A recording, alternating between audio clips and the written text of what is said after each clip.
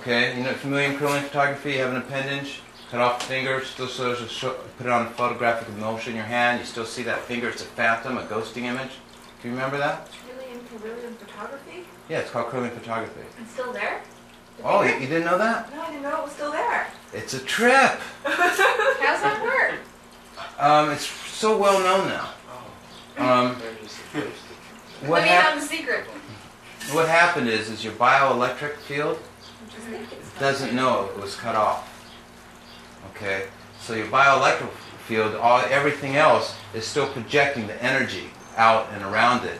And you can have a person missing a whole finger, put his hand on photographic emotion, and he's got all his fingers. Well, that happened to my Charlie, you've seen that? Well, not only that, the people still feel their, my grandfather limbs. felt his finger. Their limbs are itchy, still itchy. there, even when they've been amputated, and the aura is still there. So the But still, that's subjective by them. In this case, I'm saying it's film emulsion, so we can actually see it. See that. You've seen it. Also see it. Yeah, I've seen it in photographs. Exactly. And psychic discoveries behind it. There's someone here that does that. It was all done in Russia. Right. No, it started. Someone here that does that. Yeah, Pat Howard. Pat Howard that- does it's that. a Yeah, lady? she lives up on Olinda Road. Yeah. Yeah, she did that on me actually. And, Except you got all your fingers. yeah, but she's able to read those Yeah, for she can health tell you purposes. what's wrong with you. And help she's you. pretty good at it too. Yeah, and then she does color ones. She does the black and white ones, and then she does the color ones. They're pretty neat. So what about increasing the bioelectric frequency with a missing finger? Is being able to make a finger grow back? Is that We're getting to that. getting to Good question. Well, they can do that at certain stages of, children. If a child loses his or her finger, from like about the first digit on, I heard, it will grow back. In fact, I have a board right there showing the finger. So you're right.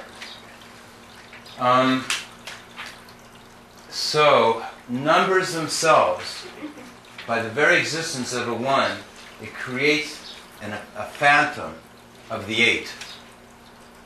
So there is not endless, as to the points we were reading, such as that, how many base systems are there? Okay. We say, it says, somewhere, it says, how many counting base systems are there? There's only 1. Pretty hardcore medicine to swallow. There's only 1 base counting system. Okay. Remind me, I want to go to polarity, and I want to go to the vortex. 2 things, please. Okay. Charlie? I'm unclear as to how you're defining each of those numbers on the corners there. It represents a group, a family of numbers, right? Like 1 represents... The family number group, the first one of 147, represents totally different planes of spatial orientation or points. This one's at the top. They never have 2 family number groups occupying both tops. Only 1. There's one's at the bottom, and the other one's at the middle, and they are as far triangulated away from that's one a number group right there. I'm talking One- about, what about 1 itself? Is that a number group by itself? No, it can't Okay, be. so 147 is the group you're referring to. Nothing's less than groups of 3s. Okay, so, and how is that made into a number group? Again, just review for me. How it's really made into a number group is that these emanations are shooting, and this is what you're asking, but this is the correct answer. There's 3 emanations shooting out at the same time. And if they're shooting out dimensionally, Charlie, one's going right here, one's going right here, and one's right here. And as these 3 are shooting out, 3 points ahead of them, okay, is the last one that went out before them. So there's space, next emanation.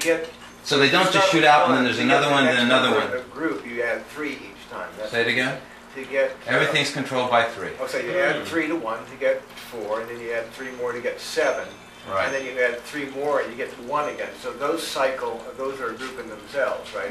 With differences of 3. I admire you, Charlie, for learning this, because your math you've learned so much. The fact you can deal with such easy, basic things really is a big accomplishment, because it's much harder for you than it is for normal people.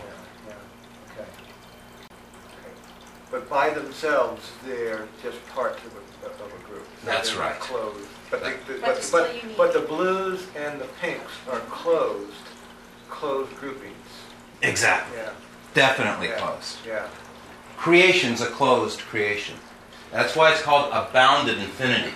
It's an And- infinity of duration, not direction. The duration is the spin continuum. It's infinity of motion, but it is not infinitely going out into space, because it's warping and being curved by the intersections of these emanations. It causes it to warp. It's like a little kicker, and it causes it to spin. And as they spin, ever hit a leaf on the lawn, it kicks up in the air and comes closer to you than where it began from, instead of going away where you wanted it to? Okay, that's what these things are doing. They're being warped. Okay? And this is relativity here. Again, this is Einstein's c², and it has an axis. It's a self-inclusive relativity. It's so extremely relative that it's relative to its convergence point, which is right here. Everything has an axis, and this is a fixed constant. This is an absolute. The number 9 represents truth, perfection, consciousness. It's called a fixed constant. There's two schools of thoughts in the world. There's one that there are not fixed constants, and the other one is that there are fixed constants. Mine is that there are fixed constants. These are called axioms, theorems. They're called divine virtues, spiritual principles. They can be applied just as fast. You can go from spiritual to physics, and physics back to spiritual. They can be, spiritual can be love, faith, trust. In physics, it can be the axis, the number 9. Why a gyroscope always stands up on its own when it spins. So by saying there's no fixed constants, basically sounds like atheism or theism is Exactly. there's constants. Like entropy, there's no order in the universe, versus homostasis, everything has a divine order. Exactly right. I'm glad you said it. That was a good point. Charlie, you didn't ask your question, though. Yeah, Is that I it? did. I'm clear as to what you were talking about now, and I'm just doing some other things. Okay. Polarity. Okay. The number 1, if it's positive, the number 2 is going to be negative, the number 4 is going to be positive, the number 8 is going to be negative, the number 7 is going to be positive, the number 5 is going to be negative, excuse me, and the number 1 is positive. So it's going back and forth, back and forth. Positive, negative. There's your binary flip-flop. Positive, negative, positive, negative. Okay. Okay, polarity. Because there's only 6 numbers in our physical world of creation, 1, 2, 4, 8, 7, 5, okay, which is a fact. Okay, in other words, in the third, with matter, there's only 6 numbers to work with. Okay. You don't have to worry about there being an odd number, like when they try and do a positive, negative, and when you get to 9, you're at a positive, and then you go back to 1, it's a negative, but you start with a positive, it doesn't work. Because there is not an odd system. The physical world of mass always has symmetry, always has parity, because it's an even amount. 6 is an even amount of number. Things are always done in pairs. Okay. So thus, but it's complicated. This is where quantum comes in. First of all, the center of the circle, and I'm just teaching you guys how to be prepared to make this into the next chart, and there's another chart behind here, and there's many charts over here. Okay, so this is called the legend. This is God's schematic. It's the blueprint. Once you learn the math in this, then you start doing calculating and functions, and essentially you start calculating this stuff. Let you see where you're going to. Okay. Start going into this kind of stuff. Okay? So you start going into more advanced physics. It's called cosmology of the universe. Okay? So if you have a circle, this is the center. But look at this, the center's way off down here. Remember, this is explaining things. Okay? The reason it's off is because there's more to it. Because if we had a positive one, we know we must also have a negative one. Okay, so there's another one, not seen here, that's also negative. There's another 2 that's also positive, that's totally reverse of all of this. So instead of 9, I now need 18 to represent this system. Does everyone follow me? I I have 6 1, 2, 4, 8, 7, 5. So I need another 6, which is 12, to represent 1, 2, 4, 8, 7, 5. I'm just saying this. I think it'll be lost, and that gives me 12, and there's nothing less than packets of 9. So if I had 1 9, now I got 2 9s. Okay, and there's 6 and 6 is 12. Okay, where's my other group of 6 to make 18? Okay, it happens to be this 3 9 6. I've said that in the physical world there's this duality. Okay, in the higher world there's also a duality, but the duality is to try and make this third dimensional reality a mirror or a reflection of this greater world. Yet all the time while we're trying to be a hologram of this greater world, we're at the same time created by it. So we are essentially tied to it. We are binded with it. And we are actually signs or proofs of its existence.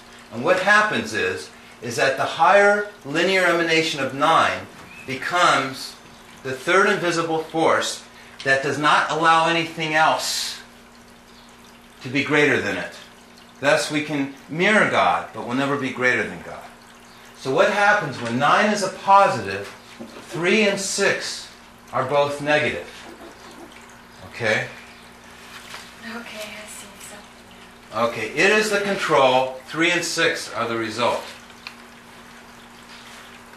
Now in reality, just like I have 2 hands here, but it looks like 1, I really have 6 here. I don't really have 3 of the 3, 9, 6. I really have 6. Okay? And I'll show you how it works. We started with the negative 3. Here's our binary, flip-flop back and forth. We go negative, positive, negative. Our next positive is not going to be 9. We already got a positive 9. Our next positive is going to be the invisible 6 that you can't see behind it, that it's laid over. And that's going to be your positive. Okay? There's an invisible 9 under there. That's going to be your negative. Okay? And there's an invisible 3 over here, and that's going to be your positive. Whenever you end on a number, there's a second one hidden by it. You then give it the reverse polarity and go in the opposite direction. It's one of the principles of this math. Everyone follows me. It's like working with kids. Okay. So now you know there always must be a positive and negative to everything. We have that.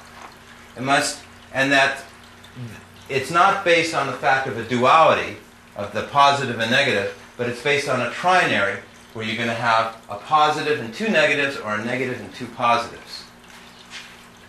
Just as we had the 1, 4, 7, right here we're seeing, because in the third dimension it's a little bit more complicated. For the family number groups, the 1 and the 4 and the 7 are all positive at the same time. And in the 2, 8, 5s, they're all positive, they're all negative at the same time. How this coil works is these windings are wound in such a way to create that, hidden under here, that one wire, there's 2 wires here, that one wire, all the positives are in one wire a minute at the first stage. There's 3 stages. It's a firing stage. The first activation sequence of this coil, only the right wire is all positive, and that's your 1, 4, 7s. The second activation stage is all your left wire is all positive. It's activated. And now the first family number group, 1, 4, 7, the other wire is totally off. And then they're both off. None of them are positive. They're all neither positive. And the middle space in there becomes all positives, the 3, 9, 6. I'm just preparing you this. This is like advanced education. This is for what you're about to see, not what you've seen so far, to relate it to.